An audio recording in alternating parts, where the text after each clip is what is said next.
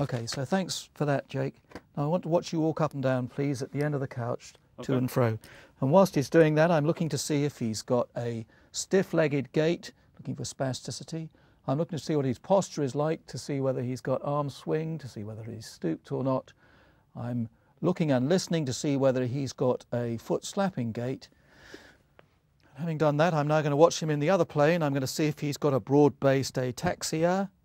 And just stop there, please. And a more exacting test of coordination of gait is to get him to walk 5 steps like this, heel to toe. Can you do that for me, please, Jake?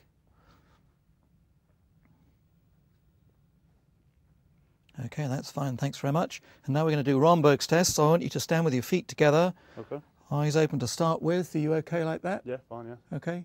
And now eyes closed. And I'm standing here to catch him just in case this is a positive Romberg's test and he sways excessively, which he isn't doing. Okay, so that's the end of that part of the examination. So I'd like you to strip off to your underclothes, please, and climb on the couch. Okay? The neurological examination of the limbs is done separately, first the arms and then the legs. And whilst you're examining the arms, remember to examine the scapulae, which anatomically are part of the arms, and also note that his arms and legs need to be bare. So I'm now going to stand by the couch and inspect his arms and legs. Can you just uncurl your hands and rest your hands down like that? Thank you. With an inpatient, I note items around the bed, such as walking aids or calipers. I also note his resting posture, any asymmetry, any added movements, or any obvious wasting, with or without fasciculation. Next, I'm going to inspect his arms more closely.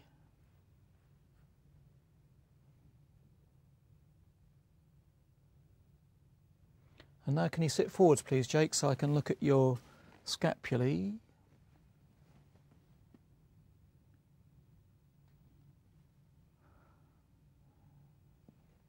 Okay, that's fine. Will you rest back again, please? As with all parts of this examination, I compare the two sides.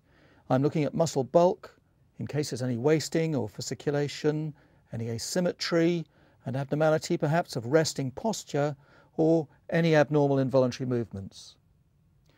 Next, I want you to put your hands out like that, please, with your eyes closed. I'm looking to see if there's any pronator drift on one side, which would suggest a subtle pyramidal deficit on that side.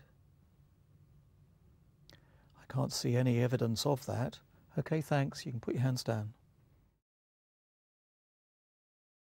Next, I'm going to examine tone in his arms. So I want you to let your arms go loose and floppy, please, Jake. I'm going to begin with the elbow, flexion and extension, then supination and pronation of the wrist, flexion and extension of the wrist. And then I'm comparing the two sides, left elbow, supination, pronation again, and flexion, extension of the wrist. Okay, thank you. I'm looking for an increase or decrease in tone. In pyramidal deficits, clasp knife rigidity and or clonus may be found. In extra pyramidal deficits, I'll find cogwheeling or lead pipe rigidity. And in a lower motor neuron lesion, I would expect the tone to be decreased. Next, I'm going to assess power, again comparing left with right, beginning proximally, working distally.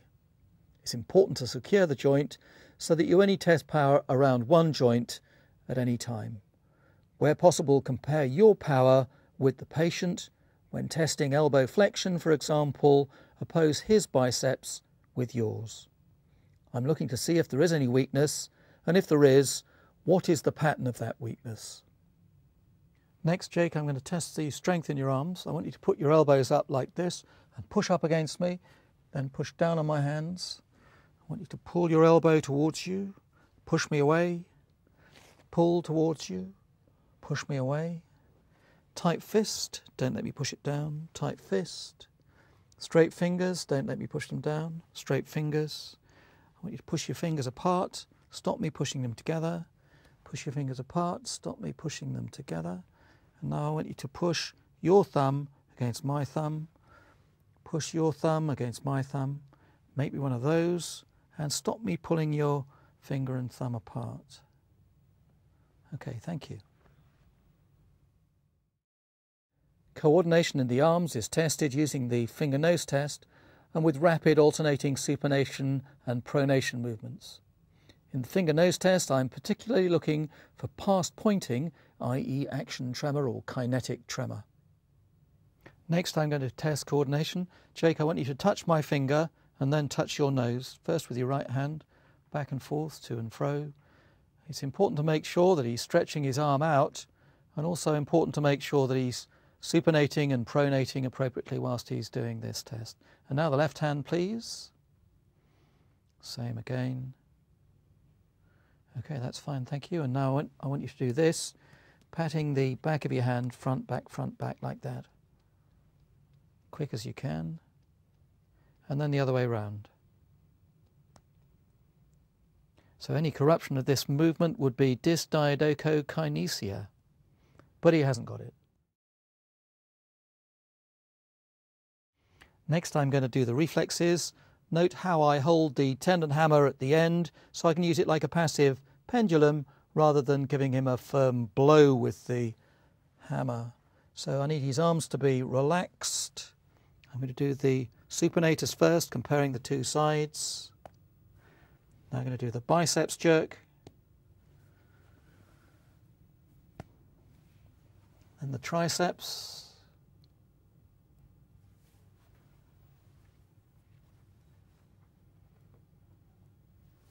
I'm going to finish off with the finger jerk on either side.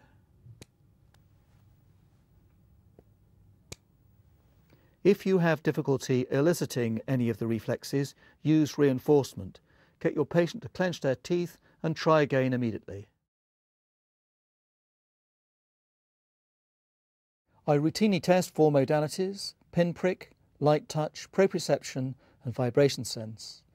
For pinprick and light touch, I validate the sensation at the patient's sternum and then check for sensation either in each dermatome individually or distally, depending on the pattern I'm expecting. I routinely leave out deep pain and temperature sensation, which are only necessary in specific cases. So to test pinprick perception, take a neurotip and try it out on your subject, giving him 2 or 3 pricks in a particular position to make sure that he can feel that it's sharp before moving on to the dermatomal examination. So, Jake, I want you to tell me if this is sharp or blunt. Sharp. Okay. So we're now going to examine his dermatomes, beginning with C4, sharp or blunt. Sharp. And there. Sharp. C5. Sharp. C5. Sharp. C6. Sharp. C6. Sharp. C7. Sharp. C7. Sharp. C8. Sharp. C8. Sharp. T1. Sharp. T1. Sharp. T2. Sharp. T2. Sharp. And seeing as that was okay, I will now just make sure that distal sensation is also okay, beginning with a median nerve innervated finger, sharp or blunt, Sharp. and an ulnar nerve finger, Sharp. ulnar nerve, Sharp. median nerve. Sharp. Oh, that's fine. Thank you. Examination of light touch follows the same pattern as the examination of pinprick. It's done with a cotton wool ball, and take care to make sure it's a touch and not a stroke. So, Jake, can you feel the light touch there? Yeah. Okay, thanks. So I'll now examine his dermatomes again. C4, Yep. C5, Yep. Yep. C6, Yep. Yep. C7, Yep. C7, Yep. C8, Yep. C8, Yep. T1, Yep. T1, Yep. and T2. Yep. And then distally, the median nerve innervated finger, Yep. ulnar finger, Yep. ulnar, Yep. and median. Yep. Okay, thank you. Next I'm going to test proprioception or joint position sense. So Jake, I'm going to get a hold of your third finger. I want to get those out of the way. I'm going to move the end of your finger up or down, and you're going to close your eyes and tell me whether you can feel it moving up or down. Okay. Notice how I'm splinting his finger, so it's just the distal phalanx that I'm moving. Okay, you ready? Yep. Now, Up. now, Up. now, Down. now, Down. now, Down. now. Down. And that's okay on that side, so I'm going to do the other side. Now, Down. now, down, now, down, now, up, now, up, now, down, now, down, now, up. and that's fine. The patient should be able to perceive the smallest movement you can make. So if he can feel his distal phalanx going up and down, then you can stop there. If he can't, you go to a more proximal joint, so you might need to flex and extend his whole finger or his wrist or even his elbow before you get to a joint where he can perceive the movement. And don't forget to compare the left side with the right side. Finally, I'm going to examine vibration sense. I'm going to use a 128 Hertz tuning fork, and I'm going to validate the feeling of vibration on his sternum first. So, Jake, tell me if you can feel that vibrating. Yep. Okay. And then on his fingertip. Yep. Okay, then on the other side. Yep. Okay, now close your eyes. Tell me when it stops. Now.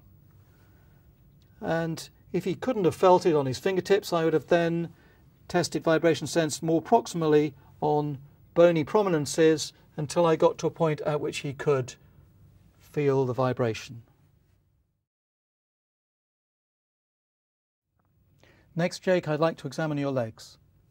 And I'll be looking at muscle bulk. I'm looking for any wasting or fasciculation. I'm looking for any abnormality of posture, any asymmetry, and any abnormal involuntary movements. Next, I'm going to examine tone. So, Jake, let your legs go loose and floppy. First, I'm going to test the tone at the hip, comparing one side with the other. Then at the knee. Then at the ankle.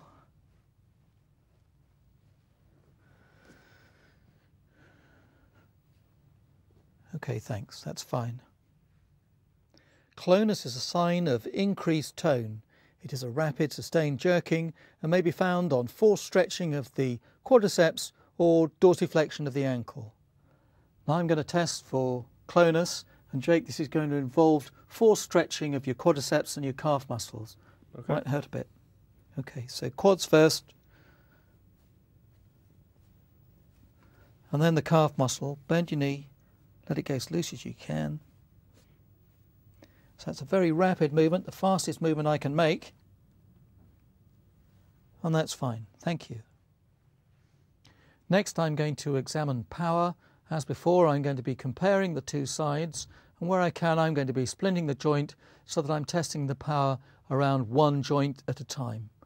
So, Jake, I want you to lift your right leg up in the air, hold it straight, and stop me pushing it down. So that's hip flexion, same on the other side. Hip extension, push down into my hand, stop me lifting your leg, thank you. Push down, bend your knee, pull your heel towards your bottom. So knee flexion, push out straight, knee extension, same on the other side, pull towards you, push me away, pull your foot up towards you, stop me pushing it down, pull up, and now push down. Push down. Okay, that's fine, thank you. Next, I'm going to test coordination in the legs using the heel-shin test. So, Jake, I want you to lift your right leg up in the air, please, and hold it steady. Put your heel on your knee on the other side, and hold it steady. And then run your heel down your shin. Okay, that's fine, thanks. Now, the other way round, lift your left heel in the air, hold it steady. Put your heel on your knee, hold it steady, and run your heel down your shin. Okay, fine. Next, I'm going to do the reflexes in his legs. I'm going to hold the tendon hammer at the end so I can make a pendulum action when I'm eliciting the reflexes. I want you to bend your knees up, please, Jake. Bend them up to the same extent. And I'm going to hit his quadriceps tendon on either side, and there's the knee jerk. Flop your knee down towards me this is to do his ankle jerk. Let your leg go loose. There's an ankle jerk on one side, same on the other side.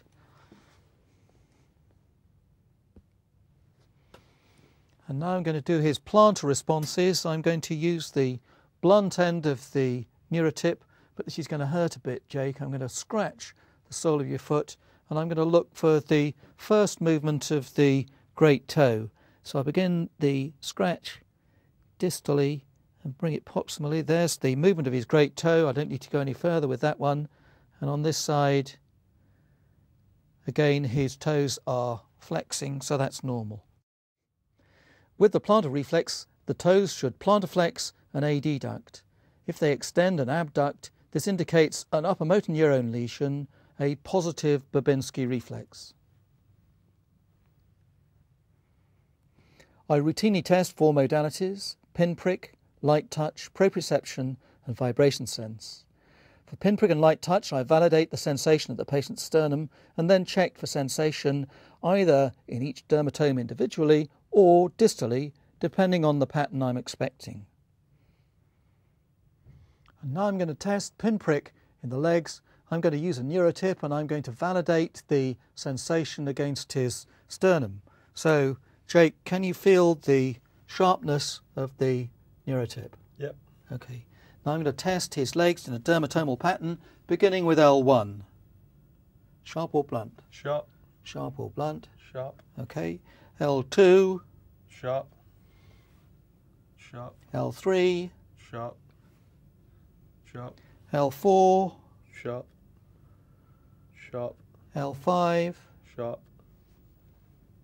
Sharp. And S1. Sharp. Sharp.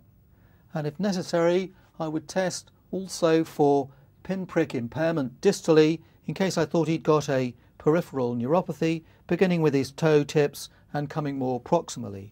Sharp or blunt there? Sharp. Sharp or blunt? Sharp. Sharp or blunt? Sharp. Sharp or blunt? Sharp. And I don't need to test more proximally because he can feel it sharp distally. And now I'm going to test light touch in the legs. I'm going to use cotton wool and I'm going to validate the sensation on his sternum. So, Jake, can you feel the touch? Yep. Okay. Now I'm going to test the sensation in his legs following a dermatomal pattern beginning with L1. Can you feel the touch? Yep. Yep. Now L2. Yep. Yep. L3. Yep. Yep. L4. Yep. Yep. L5. Yep. Yep. And S1. Yep. Yep. And if necessary, alternatively, I could test sensation distally, working proximally, if I thought he had a peripheral neuropathy. So I'll begin on his big toe. Can you feel that? Yep. Little toe, Yep. big toe, Yep. little toe. Yep. And seeing as he can feel it distally, I don't need to work any more proximally with a light touch because that's normal. I'm now going to test proprioception or joint position sense in the toes. So, Jake, I'm going to get a hold of your big toe here and I'm going to move it up or down. I want you to close your eyes and now tell me which way I'm moving it. Now, Down. now, Down. now, Down. now, Down. now, Up. now, Down. now. Up. I'm going to test the other side. Now, Up. now, Up. now, Up. now, Down. now, Down. now, Down. now, Down. now. Up. Okay, and that's fine. Thank you. If the patient can feel the smallest movement I can make of the big toe, I don't need to test any further. But if you can't manage small movements of the great toe, then I make big movements. If you can't feel those, then I would go up to the ankle and dorsiflex or plantarflex the ankle. And then if necessary, if you couldn't even feel movements at the ankle, I would do something similar at the knee with flexion and extension. And now I'm going to test vibration sense. I'm going to use a 128 Hertz tuning fork and I'm going to validate the sensation on his sternum. So, Jake, can you feel that vibrating? Yep. Okay.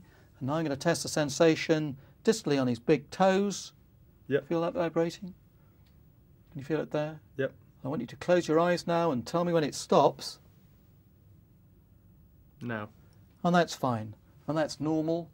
If he couldn't feel the vibration distally, then I would work more proximally on the bony prominences until I found a point at which he could perceive the vibration.